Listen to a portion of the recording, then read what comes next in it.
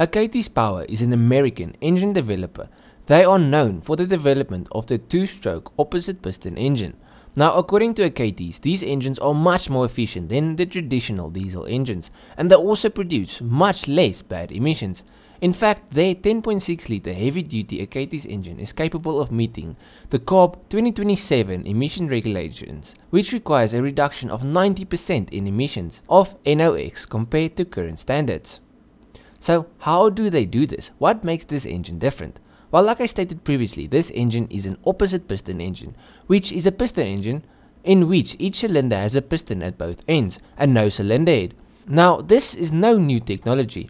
In fact, this technology dates back to 1882 with the Atkinson differential engine, but the Achates opposite piston engine is modeled after the opposite piston architecture made popular by the Junkers Jumbo 205 and 207 aviation engines developed in the 1930s. Now, what does this architecture entail? In this opposite piston engine, there is no cylinder head, which means no valves, no valve seats, no camshafts and no valve train. Each cylinder houses two pistons, which move toward each other, with combustion taking place in the middle. Now, this design improves overall efficiency, as the components that are missing are considered to be the primary contributors to heat and friction losses. Now, obviously, if you have two sets of pistons, you'll need two crankshafts. The two crankshafts, one at each end of the engine, are joined by a set of gears, from which power is sent to the wheels. Now, like I said previously, this is a two-stroke engine, and the two-stroke cycle compounds the efficiency and benefits of the opposite piston engine's architecture.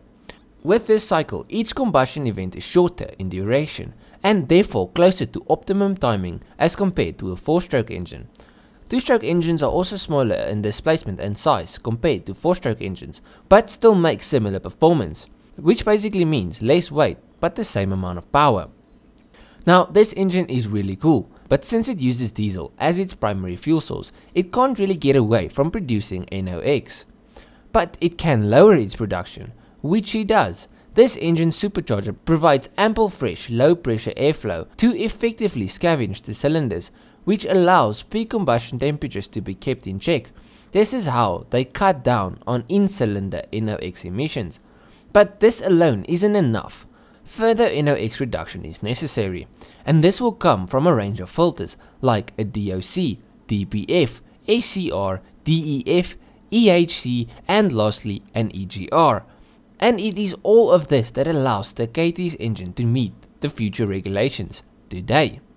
Okay, so all of this is awesome on paper, but how good is this engine in practice? Well, they have two versions at the moment. The 2.7 litre 3-piston engine, which can be used in passenger vehicles like big trucks and stuff like that. This engine produces 270 horsepower and 650 Nm of torque, and this engine will give 37 miles per gallon or 15 kilometers on a litre, which is really not bad. And then they also produce a big boy 10.6 litre engine meant for commercial use. Now, this badass big truck engine produces 450 horsepower, which isn't crazy, but the torque is the impressive part. This engine produces 2,372 Newton meters at just 950 RPM. So for trucks, this would be great. Okay, so if this engine is great in every way, why aren't we using them in every possible application yet? Well, there are a few drawbacks. Firstly, the two crankshafts add an extra layer of complexity to the engine. People tend to stick to things they understand. And then secondly, the passage of the intake and exhaust ports by the piston rings is bound to cause increased cylinder wear. And when you have a workhorse, you want an engine that will last forever. But I think the biggest problem is that people don't like to change from stuff they know and trust. If Achates Power can prove themselves, I think this engine will be very successful. And just before I end off this video, there is always that one comment which states electric is the future, so all of this doesn't matter, so why are we even talking about it? Firstly, electric can't sustain the whole world, but let's not go into that. Let's just talk about commercial vehicles. Commercial vehicles and electric don't go well together. Trucks have long hauls, and they don't have time to spend hours recharging their huge batteries. Same goes for construction vehicles. You don't want to run out of charge on site.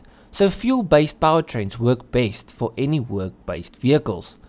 Anyways, short tangent over. Hope you guys enjoyed the video. If you did, leave a like and subscribe to the channel. I've got many more videos on all things car related. If you like cars, this is the place for you. So just leave a like, subscribe, and I'll check you guys in the next one. Cheers, eh?